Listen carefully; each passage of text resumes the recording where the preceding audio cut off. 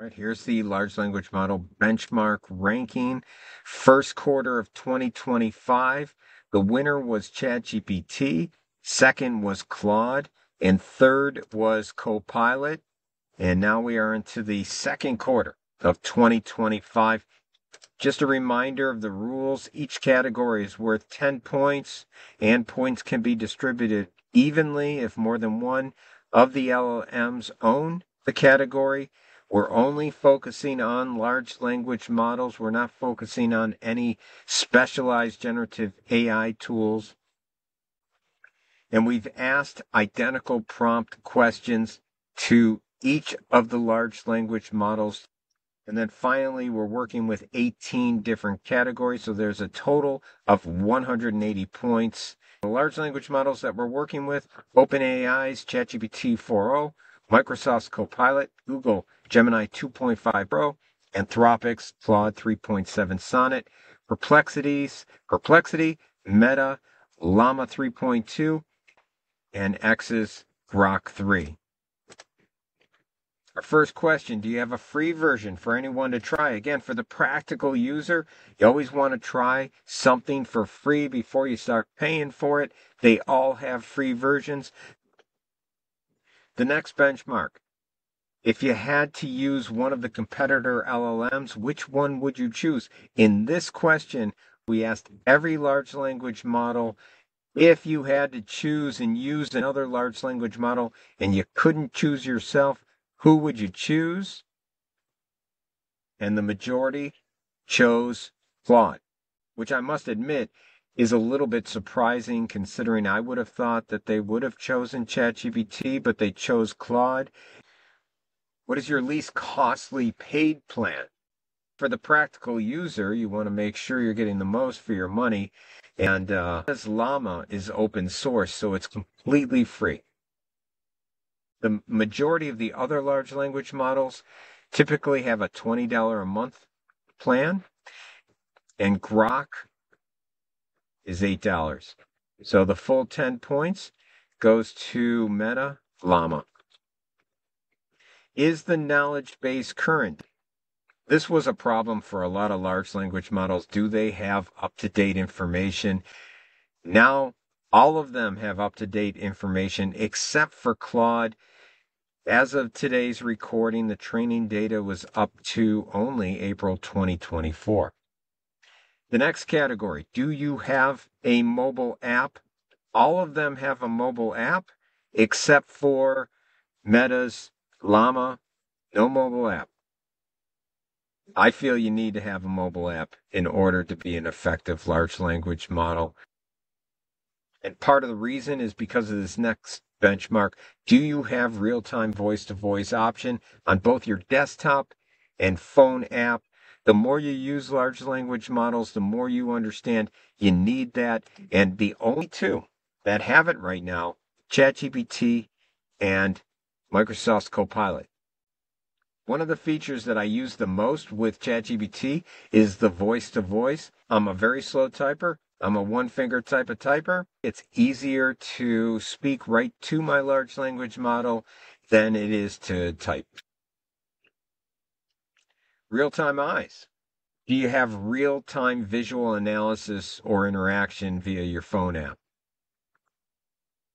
Now, as these large language models are becoming more agentic, it's going to be more and more important to have not only real-time voice, but real-time eyes. The only two right now, ChatGPT and Gemini. Now, 3 months ago, it was just ChatGPT, so Gemini coming in strong, and I think we're going to see them taking more of a lead over time. Next benchmark. Do you offer a plan that will disallow training on my inputs?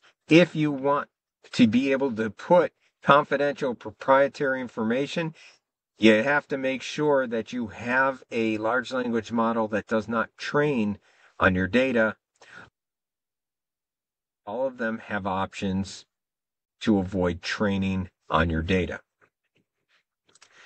Languages. How many languages are you capable of translating? All of them 100 plus. So they all share the points there.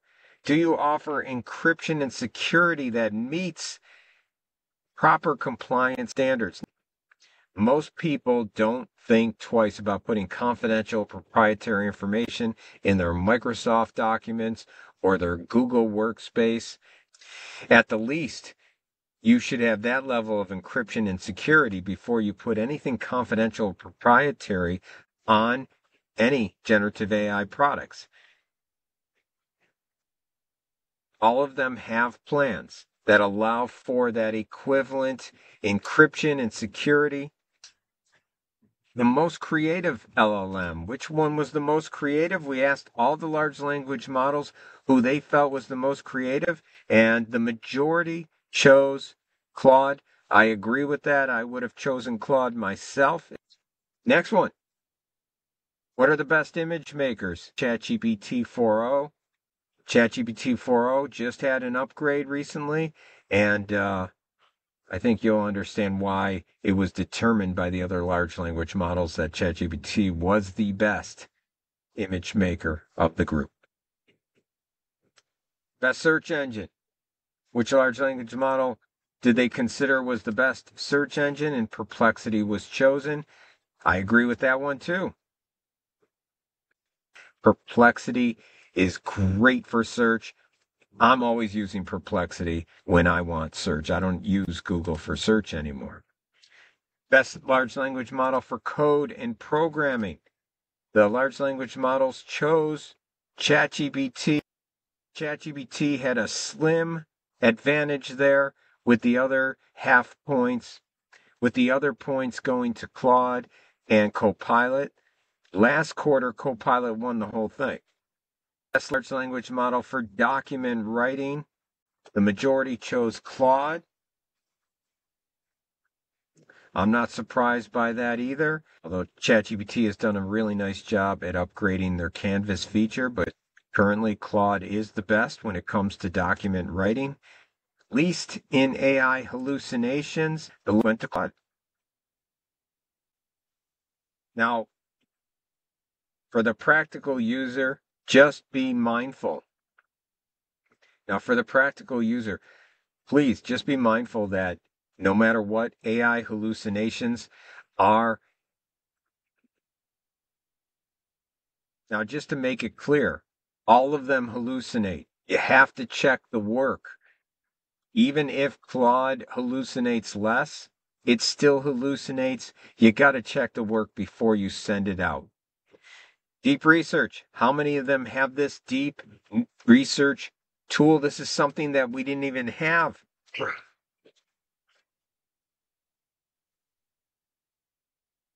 Next benchmark, deep research. This is a much deeper research. When you use it, you'll see it takes a lot longer to get the information, but it does a much more, but it does a much better job at researching anything that at researching any of the topics that you're looking for it to research. This was a category that didn't exist 3 months ago because this was a feature that didn't exist. And now ChatGPT, Perplexity, and Grok have a deep research feature. I highly recommend you give those a try, by the way. And then API availability. All of them have API availability, so we share the points there. When we total up the points, we find out that Perplexity has passed Copilot as number 3. Number 2, Claude stays. Claude once again gets the silver medal in number 2. And number 1, ChatGPT remains number 1 for another quarter. Couple things to note. Copilot dropped to 5th, and Gemini jumped to 4th. And Gemini is in 4th and coming in close to. Couple of other things. Copilot dropped to 5th. Gemini is 4th. And I expect that when we do this again in 3 months, Gemini is going to continue to rise.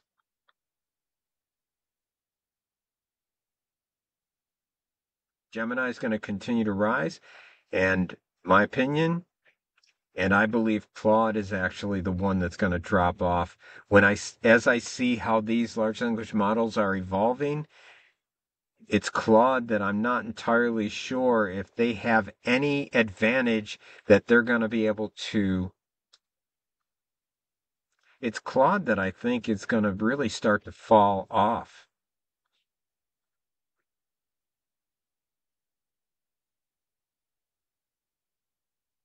Because what they lead in today, all the features that they lead in today, I don't think they're going to be able to keep that lead. And at the end of the day, this is all about being able to raise money. ChatGPT is raising money. ChatGPT just recently raised money at a $300 billion valuation. Gemini has Google, and they're certainly going to have plenty of money behind it. Meta and Grok also can stay in that race. Some of these other ones are going to fall behind. We'll see how it goes.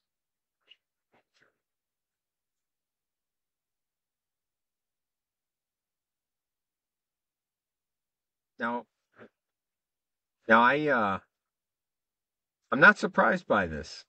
Now, this is, if I had to rank them myself, this would probably be my top 3 right now. Because this would probably be my top 3. This is basically how I use it. ChatGPT I use the most. I use Claude for special. ChatGPT I'm using all the time. And as far as how this was ranked,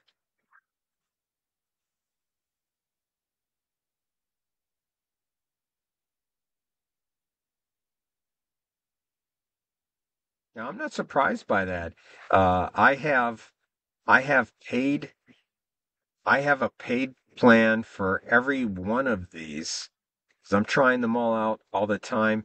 And if I were to rank my top 3, this would be exactly how I would rank them. ChatGPT I'm using the most, has the most value for me. Claude I use second, and now I'm just using it mostly for creative purposes only. So I can see where that's going to fall off. And then Perplexity I'm using for search. I don't use Google for search. Whenever I'm using search, I go to Perplexity. It does a really nice job. Also notice that Gemini was number 4, past Copilot. I expect Gemini to continue to. I expect Gemini is going to meddle soon. Because as it continues to evolve, it's getting better and better. I'm probably going to find myself using Gemini more and more, and I'm probably going to find myself using Claude less and less, because many of the features that I was using Claude for before have been replaced by some of these other large language models, and I don't find myself using Claude as much. But for now, second quarter 2025, ChatGPT number 1, Claude number 2, Perplexity number 3. We'll do this again in 3 months.